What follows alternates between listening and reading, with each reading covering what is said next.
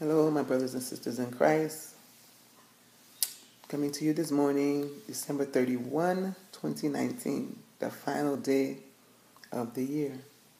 God allowed us to pass through 2019, through all the errors that we made, all the mistakes, all the negatives, all the positives, all the life-changing things that we went through. We went through a lot this year. I know for me, I did. But we've seen some great things happen as well. With every year comes new things and more learning, more experiences. And Lord, I thank you for that experience in 2019. Why? Because it made us a new person. It made me a new person. Lord, I thank you. And I just want to say and encourage those for 2019, for this last day of December 31st, 2019, going into the new year, that we will just give God thanks. Like I said, for all the mistakes, all the negativity, all the positive, all the friends that we've lost along the way, whether it's physically because they passed on, or whether it's because God chose for us to leave those friends behind, because He knows what He has for us in our lives, and He knows that some people can't come along that train ride. Some people can't walk beside us into this new year because they're not letting go of certain things. But we will be praying for our friends and our family members, those who have a heart of unforgiving that we know, our families and friends. We're gonna pray for them, and we're gonna ask God to allow us to just be a model for them, because we know that in Christ we have to have an unlimited love, an agape love, a love that surpasses everything, because that's who God is. God is love.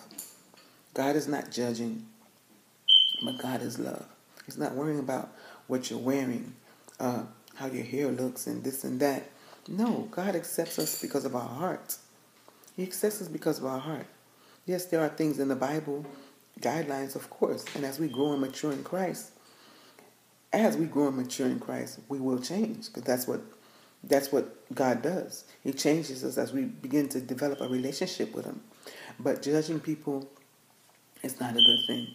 So we're just going to love one another with unlimited love, with that agape love that God has given us. And we're going to tell God, thank you for all the mistakes, all the errors, all the negativities, all the friends that we lost along the way, all our family members that we had to love from a distance. We're telling God, thank you for moving certain things out of our way and out of our paths, and for allowing us to be in that solitary confinement for Him, to get a personal and deeper relationship with Him. We had to be just put into a place where you only can see God.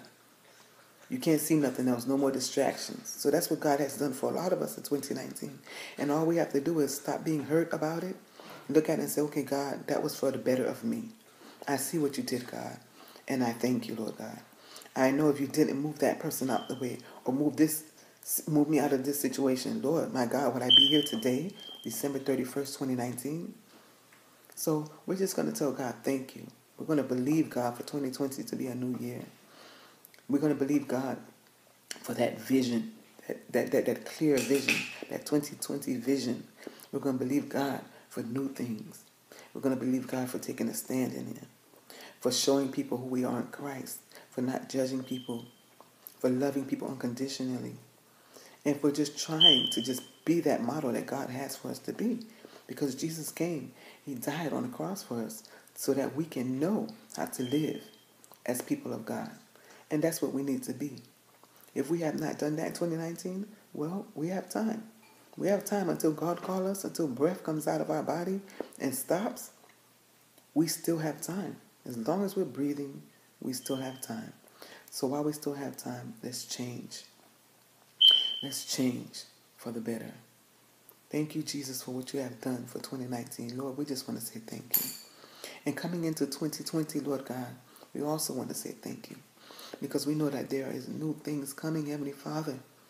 Lord, new things are coming. New people, new encounters, new ministries. Lord, we thank you for everything in advance. Father God, for those who did not accept God yet, you have a chance. You have a chance right now to accept God. And we can say a prayer together so that we don't go into 2020 with the same negative mind frame, but with the wholeness of Christ, with the mind frame of change, with the renewal of the mind, That's what we're going to go into 2020 with. So I'm going to say a prayer for those who haven't accepted Christ yet in their lives, but who are ready now, and who are just looking for a person to encourage them, who are looking for a video, anything. They might be afraid to go into a church because they might feel like they might be judged. But whatever it is, right now, those who are watching this video who haven't accepted Christ yet, let's say a prayer together. Let's say a prayer so we can go into the year with a changed mind and a changed heart. Father God, I'm coming to you as humble as I know, Heavenly Father. My Father up in heaven, my beautiful Father. Lord, I thank you for everything that you have done in 2019. I thank you for everything I went through. It was all for your purpose and for your glory. It was all for a new testimony and a new message. Lord, I thank you for every single thing. Heavenly Father, those you moved out the way, you know the reasons why. Those circumstances that change, you know the reason why. The situations you took me out of, you know the reason why. And we thank you, Lord. Lord, I thank you. Lord, I want to say a prayer for those who haven't accepted you yet, but who are willing to accept you. If you guys are watching, just repeat after me. Father, Almighty King, Heavenly Father, I thank you for not judging me and for loving me unconditionally. Lord God, I'm asking you to take away all the negativity, all the sin out of me, to purge me, to cleanse me, so that we can receive you. I can receive you into a clean body, into a clean temple. Because, Lord, we know that you don't want to live where it's unclean. So, Lord, take away all of that filth, all that negativity, all the unforgiveness, all the heartaches and all the pain, Lord God. Let me see who you are. Embrace me, Father. Hug me. Love me. Father, come into this clean temple, Lord God. I receive you unto today. And I come to you as a changed person, a changed mind, a changed heart, a changed spirit, a changed mindset. Lord God, I thank you. I love you, Lord.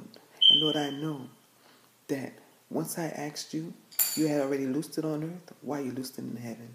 So, Heavenly Father, I thank you. I decree today that I am a child. I am a child of God. I will start new. I will be a new person in this new year. Lord, we love you. We thank you. And we just give you all the praise and all the glory and all the honor for who you are. In the mighty name of Jesus. Amen, amen, amen. That's all you have to do is say that prayer for God to come into your life and to change you.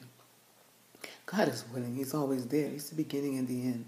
He's never going to change on you. He's the same yesterday, today, and forevermore. All you have to do is just ask him to come into your heart and to forgive you. To try to live a holy life. To live the life that God has called you to live. He has so much he wants for us to do. But all we have to do is allow him to come in and open up our hearts. And to lead us and to guide us. So that's all it is. It's something very simple. And all we have to do is now just try to start studying the Bible, start praying, start building a relationship with God. And as we begin to build a relationship with God, as we begin to keep praying, we will see a change. Yes, I will warn you, the enemy will attack you. Of course he's going to attack you because now he knows that you're on God's side. You're not on his side no more. So there will be tests. There will be struggles. But with God by your side, remember the Bible says, I will never leave you nor forsake you. So with God by your side, just know that you have the ultimate power. You have the ultimate authority in Jesus' name. You got to start rebuking starting now. You will see things coming at you, especially coming into 2020. But start rebuking right now in the name of Jesus. Satan, I rebuke you. You have no authority in my house. In the mighty name of Jesus, Satan, I rebuke you. Get the hands behind me, Satan. You have no authority over me smoking anymore. You have no authority over me drinking anymore. You have no authority over me sleeping with numerous of men no more. You have no authority of me doing homosexual things no more. You have no authority of me doing lesbianism. You have no authority of me doing any sin, any stealing, any cursing, any lying. You have no authority over me no more. In the mighty name of Jesus, Satan, flee.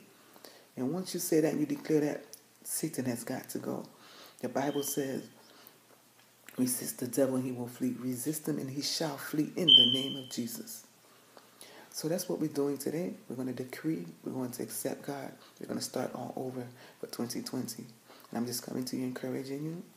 And thank you all for subscribing and for watching me and helping me in my ministry and seeing what it is that God is doing for us this year. Thank you so much. I pray that you have a beautiful ending of your 2019.